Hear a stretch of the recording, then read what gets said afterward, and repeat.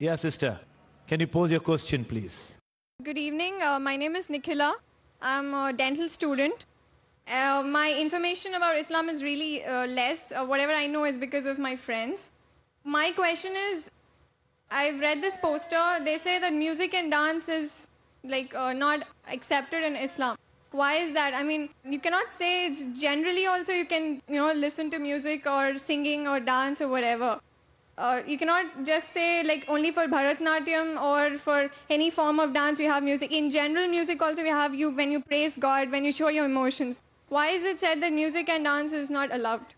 Sister asked the question that why is it in Islam that music and dance are prohibited? First I'll come to music, then I'll go to the dance.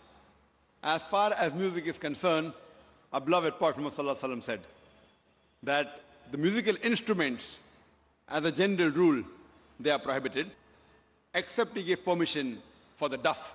That is the one-sided open drum, called as duff or duffli. Besides that, the Prophet prohibited because if you analyze, it takes a person away from the remembrance of Allah subhanahu wa ta'ala, from the remembrance of Almighty God. That's the reason when we hear these, film songs, whether it be Hindi, it may be Malayali or Tamil or whatever it is, you find that in these film songs, most of the words that are mentioned, they are far away from reality.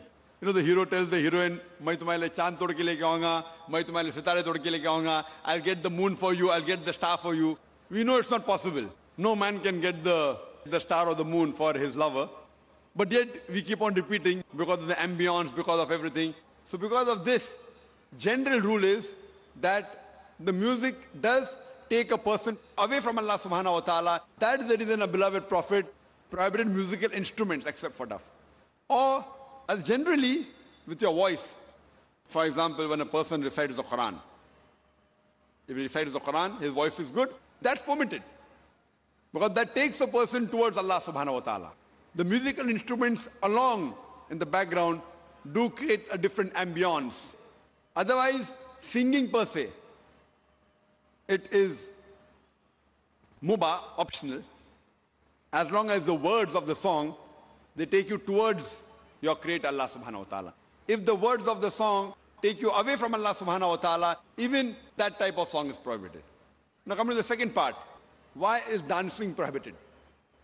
There is no verse in the Quran or no hadith that I know of which says dancing per se is haram.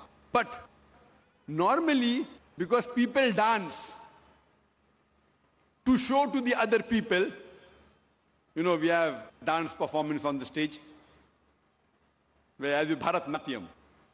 Now you're doing Bharatnatyam on the stage and thousands are watching you. So normally in terms of the hijab reason, we wouldn't like to expose our ladies, our mothers, our sisters, our daughters on the stage and thousands of people looking at them. So any profession in which the body is used as a show, as to entertain the people, it is prohibited. That is the reason dancing in public or dancing in parties where we have opposite sex mixing. Many a time the rules of dancing, they conflict with the rule of the Islamic Sharia. Normally when you have a dance, you have pairs, male and female, and most of these pairs, that the girlfriend, boyfriend, and you dance in front of other people. So because it breaks the system of Islamic hijab, that's the reason per se it is prohibited, because it goes against the system of hijab. So you have to realize that many a time when you dance in public, you go out for parties and you move around. Otherwise, with you and your wife, you can do what you want as long as it doesn't go against the Sharia. Alone in closed doors, husband and wife, what they want to do, as long as it doesn't go against the rules of the Quran and Sahih Hadith, there's no problem. But because most of the time dancing exploits the body, it includes singing, dancing, you go on the stage and other people are watching, so it breaks the rules of Sharia, of the hijab. And you can hear my video cassette, Women's Rights in Islam, Modernizing Outdated, which speaks in detail. Why do we Muslims protect, why do we love, why do we revere our women for? Because we love our women, that's the reason we protect them, and we don't want to exhibit them. That's the reason professions which involve singing in public, or dancing, or modeling, these professions are prohibited for a lady. Hope that answers the question.